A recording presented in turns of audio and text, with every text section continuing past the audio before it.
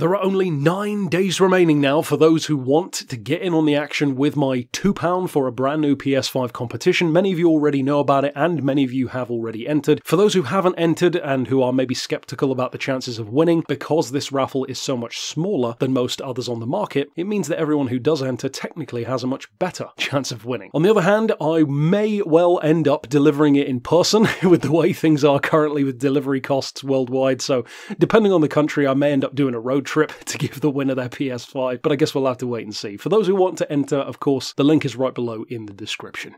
Well, folks, it's here.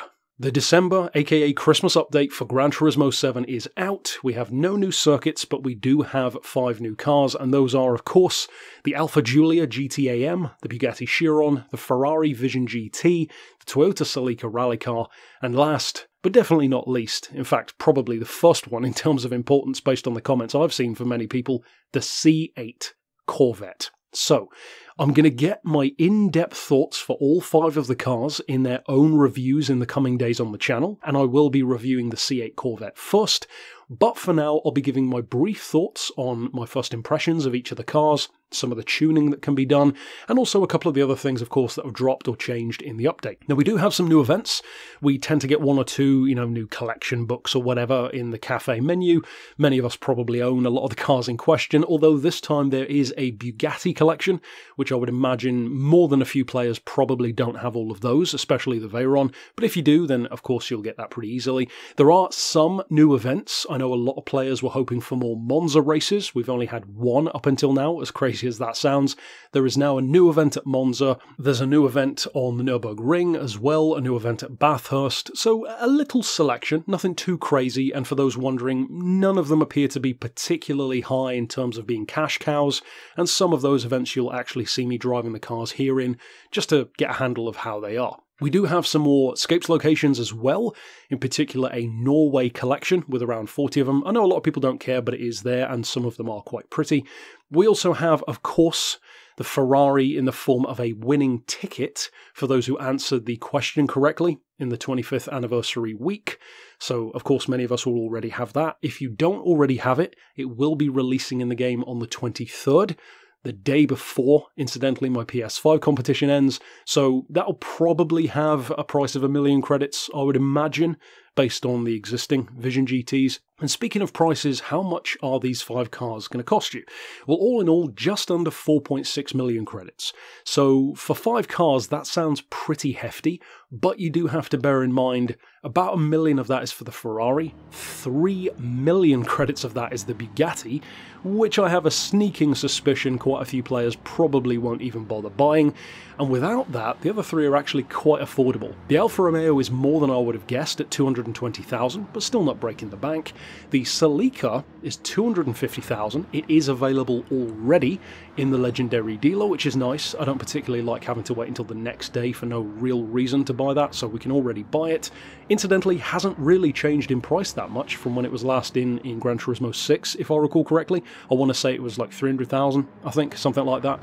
And, of course, the car which most people want the most is, in a great twist, but not a surprising one, the cheapest. 85 grand for the new Corvette is pretty damn great. So now, without any further ado, let's get into my brief thoughts of said cars. Kicking off first of all with the Corvette, simply put, it is great.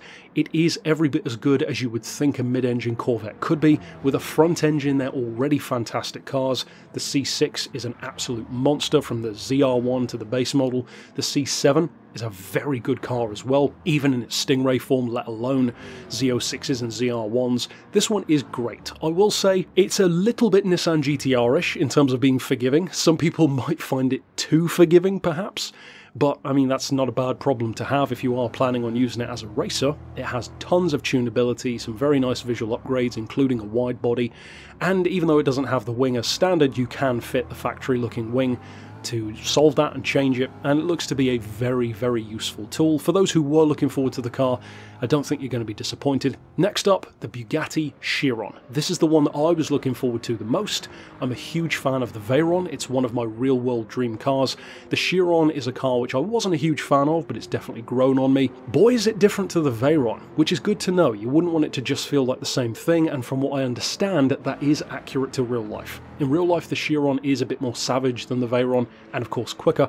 In the game, it is most definitely quicker. You can tune this Chiron to 1800 brake horsepower. So, ridiculous territory. It's one of the most powerful cars in the game. And for those who are maybe curious, of course, yes, it is a 300 mile per hour car when fully tuned. You can drop the weight a lot, even doing a stage 4 weight reduction straight from the tuning shop.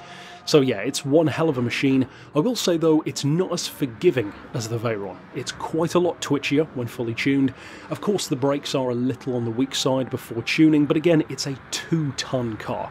It's somewhat like piloting a Meteor with a steering wheel, so you've got to expect it to feel like that. And again, the Veyron, the Chiron, these are cars which feel so much better in real life than they do in a game, because the reason why they're so good just doesn't translate to a game. You know, the Veyron wasn't built to win races, and neither was the Chiron. It was built to be essentially a 250 mile an hour Bentley, and for that it's great. But that doesn't really translate to a racing game that well, where something like a Koenigsegg or a McLaren, which is designed more for track use, especially the McLaren, well, of course they're going to feel better on a track. It's what they're designed for.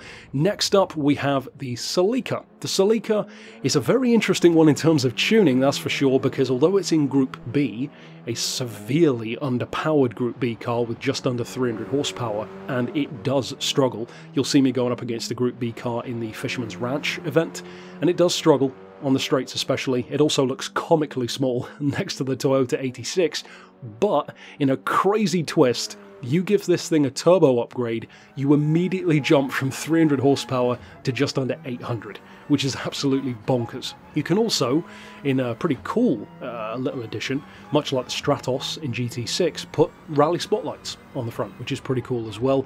I have no doubt this is going to be a hugely popular car as a livery base as well, a canvas to draw on, and it's a pretty legendary car, and for good reason. Next up we have the Alfa. The Alfa Romeo is a car which I so badly want to do an episode of Game vs Real on, like I did last month with the M2 competition. Unfortunately though, I just don't think I can justify doing it, because the one that I drove in real life in Beards and Cars was not the M, it was a GTA, and I just don't feel like it would be appropriate for me to compare the GTA to the GTAm. And the reason why I want to so badly is because the GTA might be the best handling car I've ever driven in real life, so quite a high bar. My brief thoughts before we go into a review in a few days' time on it are that this one is fantastic in the game.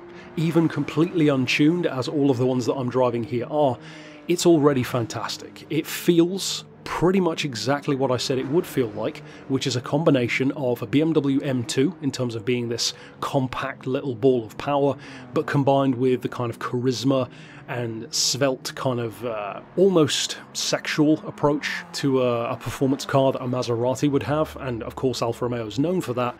Blending those two together is what the Giulia should feel like, and I think they've done a pretty damn good job of that, again, at least compared to the GTA which I drove.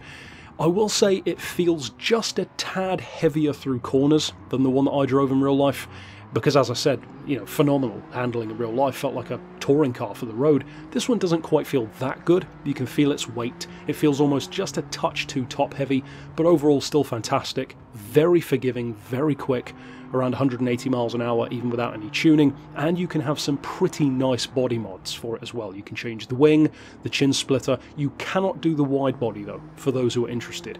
It kind of already has one though, so it's not too bad. And of course, a very significant new Alfa Romeo to add in general. Last, and well, probably for many people least, to be honest, the Ferrari. I was really hopeful for this one, because I was hoping that Ferrari might have some kind of input on making sure that this car is good, because apparently Lamborghini didn't do anything like that based on how awful the Vision GT of theirs feels. This, I'm glad to say, is a whole different ballgame. Even if you don't like Vision GTs, if you get the chance to win the car, as many of us will, or even just drop a spare million on it when it arrives in the game, I would recommend doing it, because it's classified as a road car with one hell of a lot of potential, over 900 points, over 1300 horses, 1250 kilos, all-wheel drive with a hybrid system. It looks pretty damn nice when you're actually driving it, the weirdly shaped back end notwithstanding, and it is, simply put, a pleasure to drive. 8-speed gearbox, I believe it is, over 200 miles an hour even at Monza, And yeah, it's an absolute beast. You can limit the power, you can add ballast, you can change the tyres, so there's a little bit of tunability, and because you can use it in road-going events, well, at least if the point level is unrestricted, you could wipe the floor with any road-going career mode event which you've been having trouble with, unless you own a Tomahawk already, because, yeah, this thing is absolutely bonkers. It's easily one of the best Vision GT cars we have ever had. Not just in this game, but in any game since GT6. It's literally that good. You don't need to do anything to it, and it's already fantastic, which is great. That's exactly what I'd hope for from a Ferrari. Overall, if there are any additional details, changes, maybe problems or glitches that you've noticed from this update, which there always tend to be here and there, then drop them down below. As you'll have seen probably from some of the scrolling text, they have addressed some of the issues, the clutch for example with the BMW M2, but anything else which you have noticed or think I missed out, absolutely drop it down below, and overall, I'd say this is a pretty damn nice update. Of course we could always say about a new circuit, but at the very least, we did recently get Road Atlanta, which is still a hell of a lot of fun. And yeah, overall, I'd say this is a good update. So drop your thoughts overall down below, and again, for those who would like the chance to win that brand new PS5, and who knows, depending on where you live, you might even meet me in person if I have to bring it to you instead of trusting these absolutely useless shipping companies these days. So if you do want to enter, it's the price of a cup of coffee, £2, and you can enter down below in the description. But for now, as always, thanks for watching.